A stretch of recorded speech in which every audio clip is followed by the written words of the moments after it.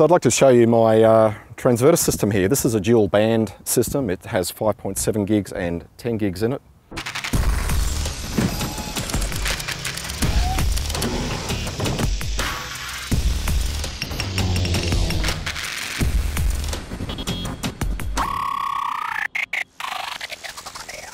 As you can see, I've integrated an FT817 transceiver into it. It makes it real quick and easy for setting up. There's no repatching between transverter modules. It's band changes are simply a flick of a switch like that. Now, not only can I select 5.7 gigs and 10 gigs, it also has an external position. So on the back of the box here, the control signals go out, such as PTT. There's a switched 12 volts, and there's also the RF antenna connector from the FT817. So I can then remote that to my other box, which is a dual band 2.4 and 3.4 system. So taking a look inside the box, both 5.7 and 10 gigs are based on the Kuhne G3 transverter modules. They work really, really well. You can feed them with 10 megahertz, as I've done here, or they'll work free running, no problems. Really, really impressed with the free running local oscillators. I was about 2.7 kilohertz off, which is not bad when you're up at 10,000 megahertz. These are the TR relays for each band. What I've done here, I've actually hooked these up arse about, so they rest in the transmit position. So I actually need to activate them to go into the receive position, which can be handy when you're running a dual band feed arrangement like this one.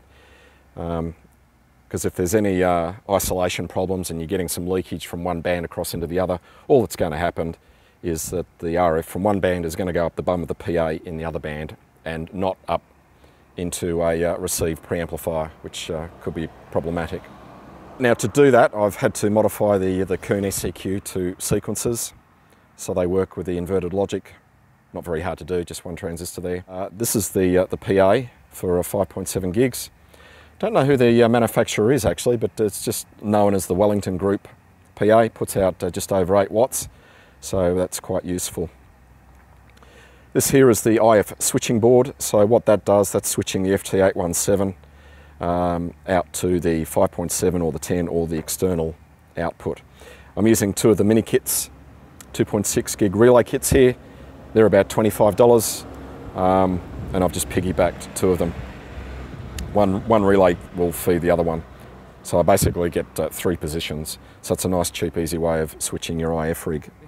This is a DC ammeter. It's purely measuring a supply current. There's no fancy monitoring. It's a pretty good way of giving you a simple indication of what it's doing. Over here we have a digital multimeter. At the moment I can switch between battery volts, which is currently reading 12.5. I can monitor my relay voltage, which I've set to 20.5. These are 28 volt relays, however they'll work just fine down to 18 volts. And this position here I can monitor my 5.7 gig PA voltage, which should be 10.6 volts. Across here I've got an RF output meter. It's a relative indication, so when I come up on 10 gigs, hala hala hala hala hala hala, I get a bit of visual confirmation that I'm actually putting something out, or rather something's actually coming out of the transverter module. This LED here, PLL lock, tells me when the Kuhne modules are locked to the 10 meg reference, and if I pull this out, you'll see the LED go out. So when I plug the 10 megs back in, and the module will lock again. Across the top we've got some LED indicators: receive on 5.7, transmit 5.7, receive on 10, transmit on 10, and that's switching out to that external position I spoke about before. Here we are able to generate 2 idents. We'll put the rig into CW mode,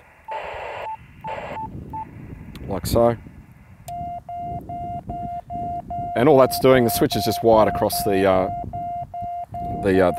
paddle input, or with DIDs. So setting up a signal like that can be really, really handy when someone's trying to find you. Around the back of the box we've got a DC power input, we've got a fuse, our 10 meg reference input, the 5.7 gig antenna, the 10 gig antenna, and these are the external outputs. to take the FT817 and its control out to the other box.